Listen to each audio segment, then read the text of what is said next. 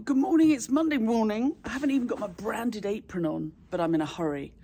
We are cutting a great big wholesale order for delivery to London tomorrow today. When we first came to Common Farm, part of what we did here was pretty much plant a wood. So it's a 7-acre plot. We planted about half a mile of hedging, a lot of willow, about a 30-foot wide band of woodland going all the way around the property.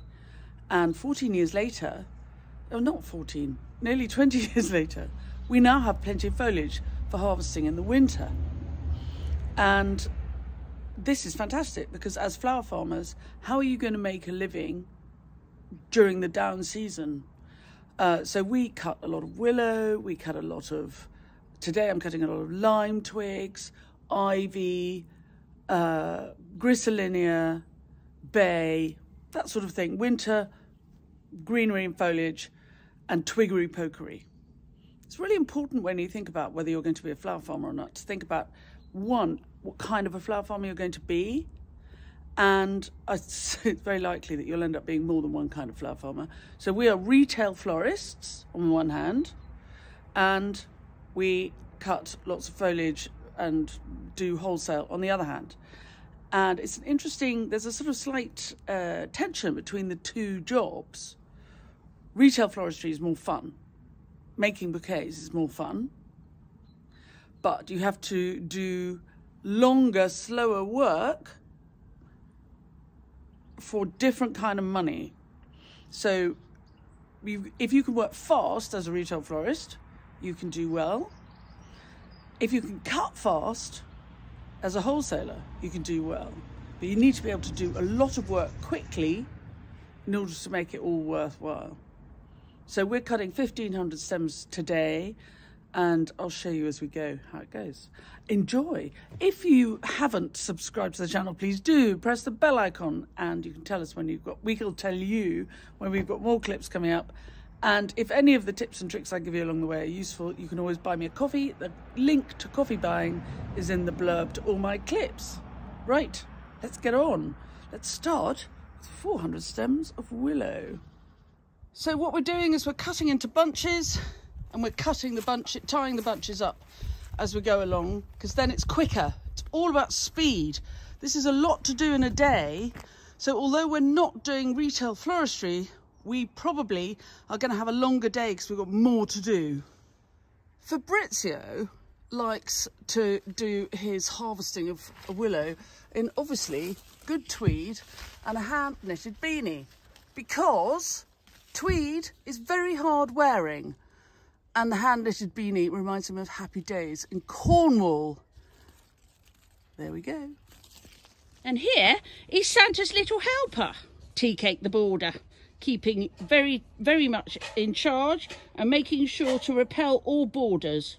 Right, on days like this, we start early and then we break for breakfast, and we call it morning tea at about 10:30. So breakfast coming up. What do I wear for this kind of work, you ask? Well, this felt hat came from a tourist shop on Route 66 in Arizona in about 1999 and cost, I think, $6. And what an investment. It's pure wool and it's lasted ever since.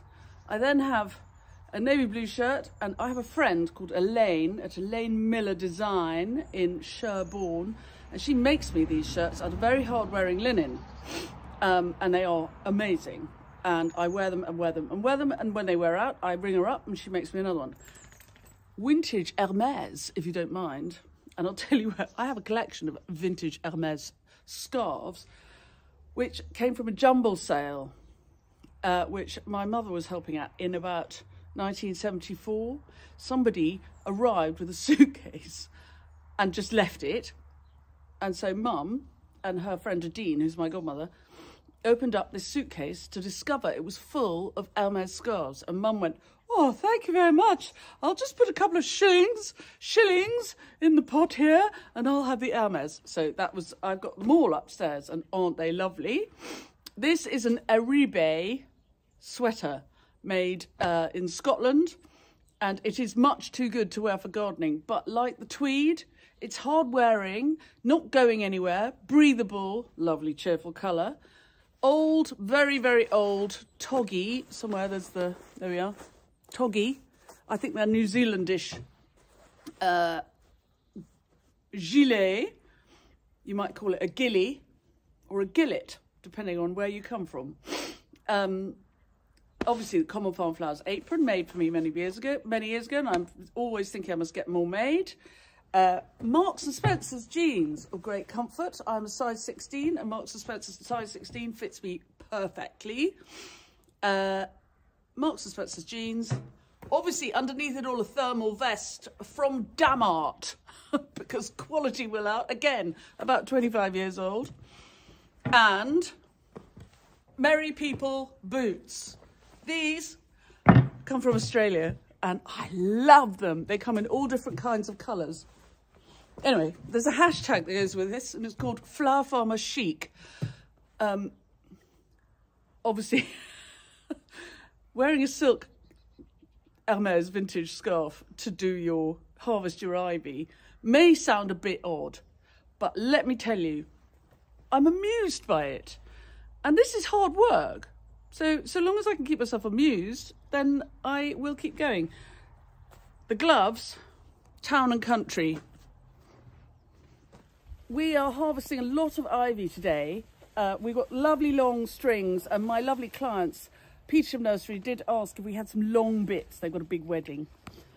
We wouldn't normally take so much ivy off the side of the house, but we've got to maintain the house and stop it getting all over the gutters.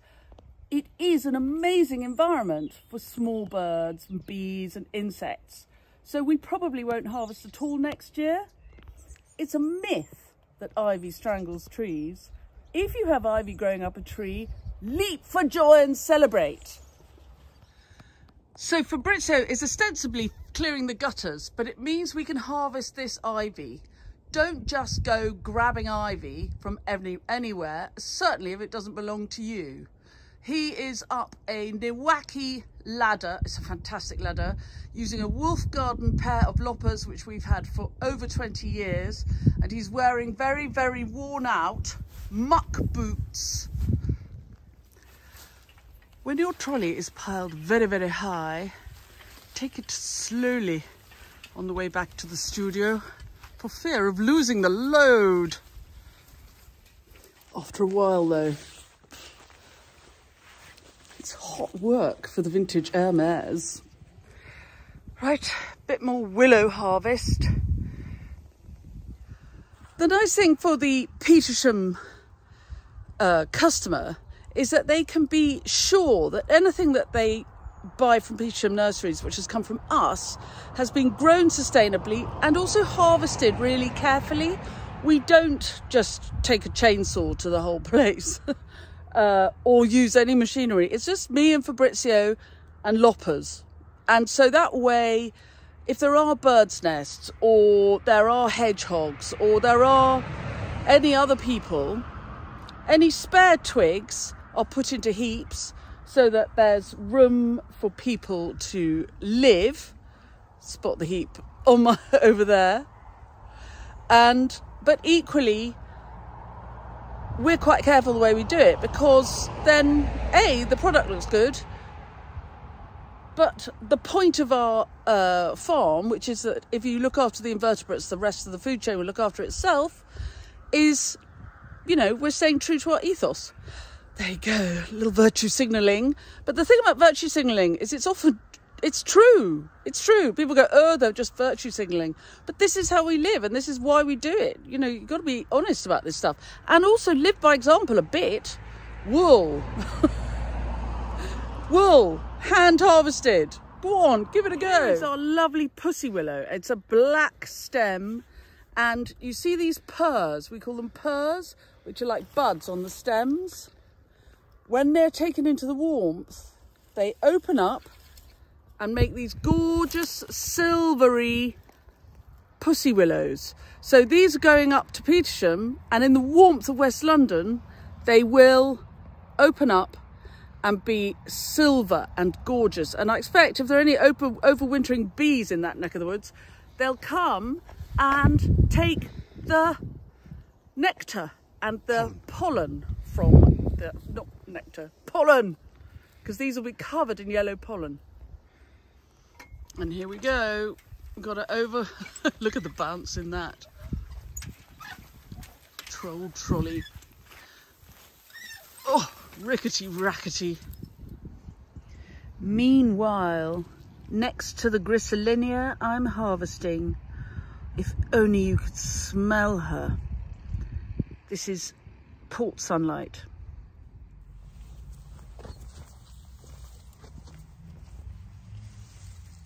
So when I'm harvesting outside at this time of year, I'm shouting because I'm not wearing my microphone. I tend to cut and bundle at the same time. Raffia, like this. I'll see if I can film it without it looking really silly.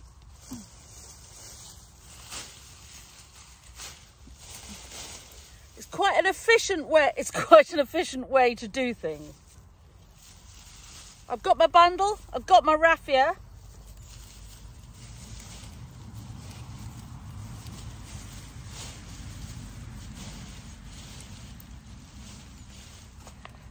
It's like wrapping Christmas presents. Tie round, flip it, and tie it up.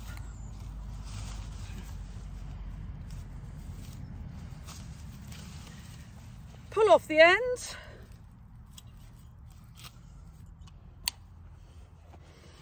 And there you have it. Nicely wrapped and very good exercise. Bend the knees.